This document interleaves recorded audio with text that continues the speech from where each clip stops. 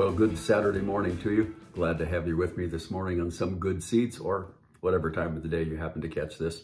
Just glad to have you share with me and sharing some good seeds.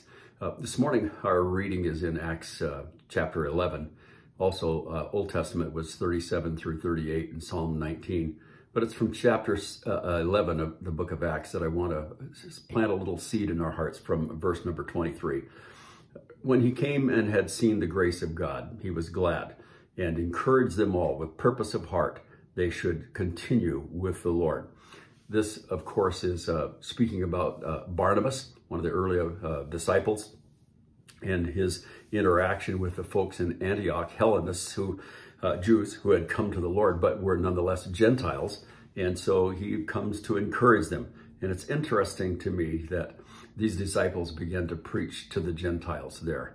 And as a result, they came to the Lord. So when Barnabas, a man full of faith in the Holy Spirit, it says in verse 24, that he, like his name, began to encourage the people that were there in Antioch. The notable thing was that he was encouraging them with purpose of heart that they should continue with the Lord. That just is an interesting thought to me, because it just speaks to us that there's a necessity in our walk and our relationship with the Lord that needs to be purposeful in what we're doing, intentional, not just according to our feelings, although, man, great times of blessing in the presence of the Lord where, emotionally, physically, and feelings just really amped up as a result of being in the presence of the Lord. But that doesn't happen every moment of every day. So what do we do the rest of the time when the feelings are not there? Well, it speaks to us of being intentional in our walk with the Lord. It means that we are aware of who we are in Christ and what our purpose and what our life is all about in the Lord, and so that we are focused on what we are doing in terms of our walk and our relationship with the Lord.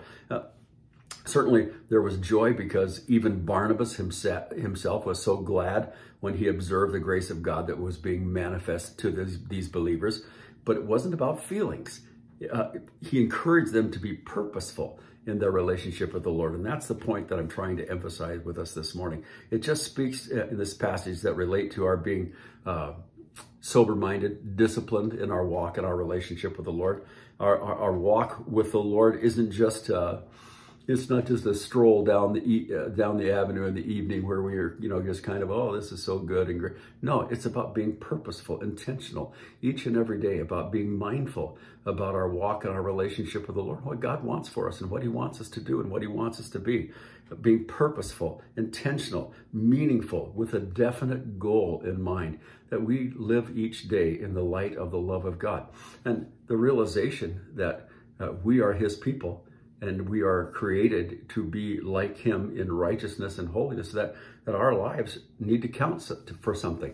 And I pray that for myself and for all of us, that with fullness of heart, our walk would be purposeful, intentional, that I am living for Jesus because of the call of God upon my life. Not because I'm a pastor, but because I'm a Christian. I'm someone who has named the name of the Lord Jesus Christ. And so what I want to do is have that be representative of my life.